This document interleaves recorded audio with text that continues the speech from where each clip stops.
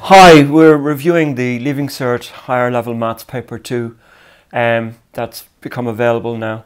For those who are hoping for some, if you like, resurrection after Paper 1, which was on Friday, it didn't quite happen. This paper was very much in the same league. It was in the same vein, had the same philosophy. There were some easy enough parts to many of the questions, but there were also some extremely challenging parts as well. A few good things. First of all, most people when they start the paper, they will go in and do question 1 and some of the early questions.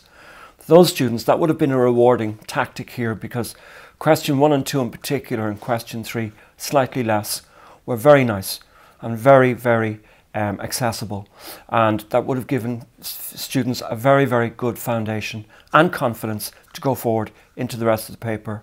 Now that would have only left 2 other questions to be done in section A.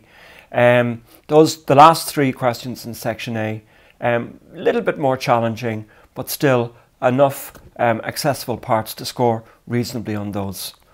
But again, some of the biggest difficulties in both papers occurred in some of the section B questions. Now again, students had to do 3 out of 4 questions in section B. And again, if they started off with the first couple, question 7 and question 8, most parts of 7 and 8 were very accessible as well. So that would have been a good start. But 9 and 10 is where it starts to go wrong, especially in the final part of question 9. 9C was a really difficult question on probability.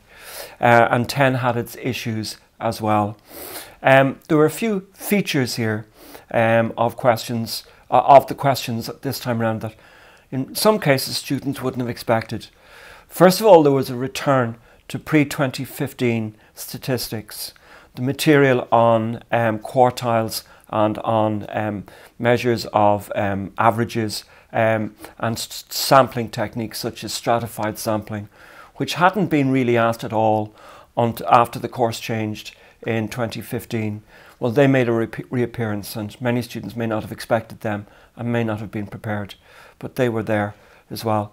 But yes, overall, there's one other thing. There was a section where students had to actually construct a net, which would be seen as a junior cert topic, and again, students may not have been prepared for that. It also required construction techniques to be done properly. So all in all, I would say that the reaction to this paper would be that it was very similar, in the same vein, very similar to paper 1, but of the 2, this paper was probably the slightly harder in that there were a few question parts here that were harder than anything on paper 1. But look, all in all, they're very similar. It gives the examiners a chance to come up with a marking scheme, and you'll see that the marks will be spread fairly similar to what they usually are. That's my take on paper 2.